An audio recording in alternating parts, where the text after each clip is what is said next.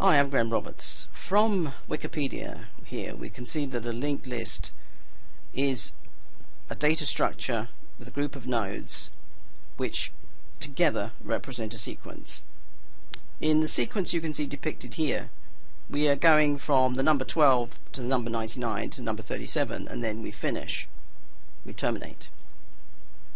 The reason linked lists are so useful is because they are very efficient in terms of insertion and deletion of what we call nodes. And a node is what you can see there.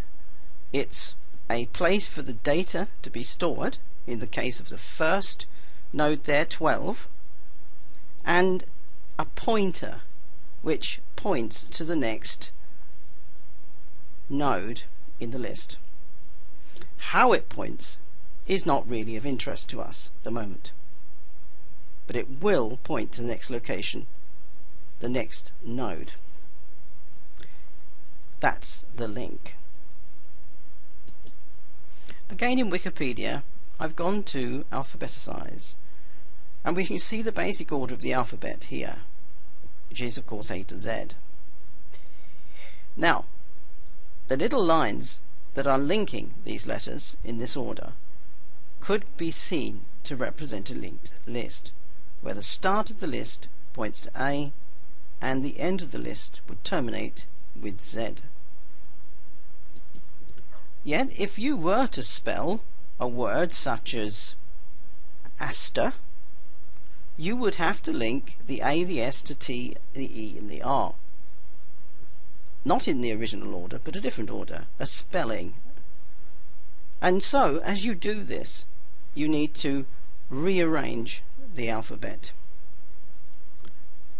and extract from it, delete from it.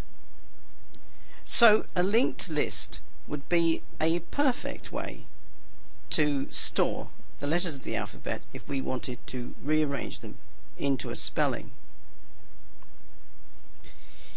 If we had a list of names and we wanted to alphabeticize them, we would say have Beth, Gareth, Cindy, John and Andy. We would have to rearrange them into alphabetical order. We could do this much more efficiently using a linked list than a static list. This is because a static list would have to be almost consistently and continuously rearranged and restructured, whereas with the linked list you can just insert and delete fairly easily. In this introduction to linked lists, we're going to look at the code for a linked list in C++, and that's what we're going to do in the next tutorial.